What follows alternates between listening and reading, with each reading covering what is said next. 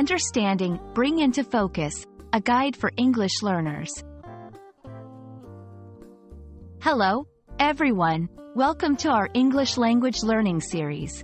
Today, we're going to explore the phrase, bring into focus.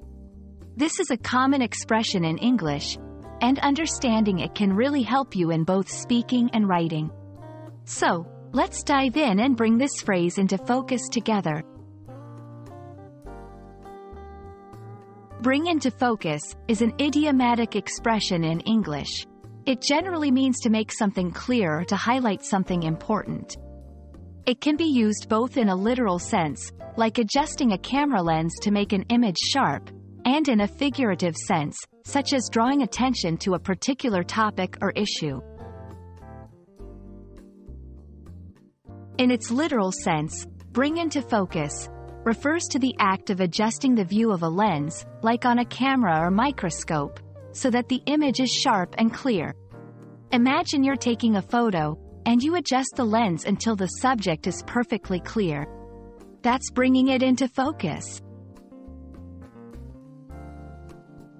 Figuratively, bring into focus means to give clarity or attention to a subject.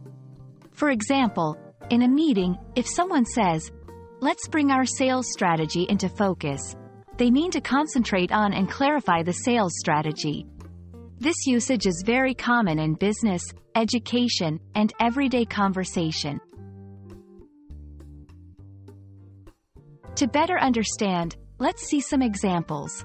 1. The documentary brought into focus the environmental challenges we face. 2. Our discussion today will bring the new policy into focus.